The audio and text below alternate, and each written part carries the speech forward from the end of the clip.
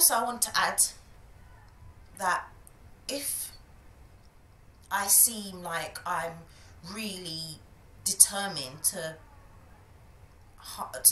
expose this company, it's because I feel so harassed by this woman who owns this company.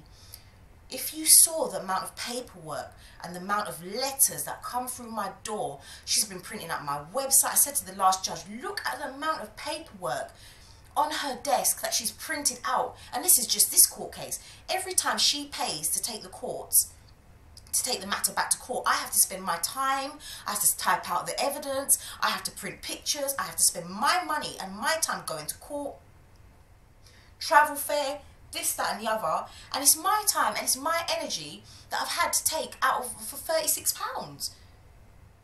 And I'm like, Christine, it's £36. I feel so harassed. I had to take my children out of school, I had to take my children to court again. The judge was rude to my daughter.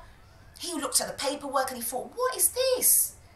The amount of paperwork that was on his desk, he was so angry that he was just rude.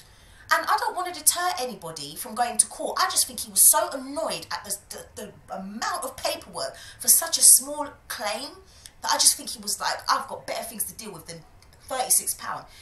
This judge was just livid. He was furious. It's been through about 5 different judges, and the court has stayed it, the appeal. She's paid to take it back. Basically, she spent £750 in this court claim, trying to claim £36.50. And she's tried to move this court date. It hasn't worked, so she's had to pay more money to take it back to court, and it's going back to court. And every time I'm having to spend my time and my energy going to court, and I'm fed up. I'm just fed up.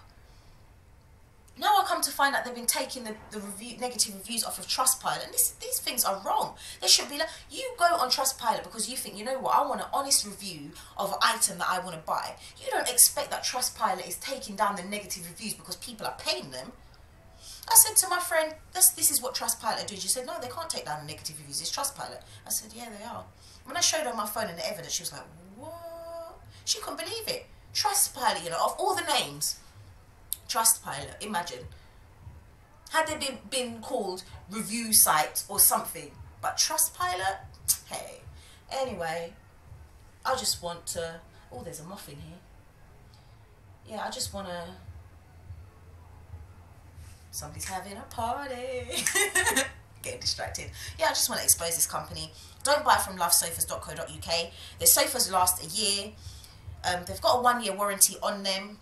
The manager will say your 1-year warranty ran out, so we can't do anything. However, your consumer rights say that you can still take them to court, even up to 6 years if the product is faulty.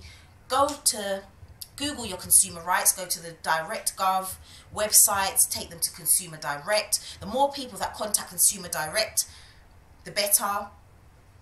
Whether you take them to court or you don't, still contact Consumer Direct so that there's a log on this company. Say they're in Huddersfield, this is what they've done, this is my sofa, this is my item. The more people that complain is the more likely that the government will do something about this company. Sorry everybody, I've got a bit of a cough at the moment, but I'm just like, oh. I was at Notting Hill Carnival today, was there with my tutus.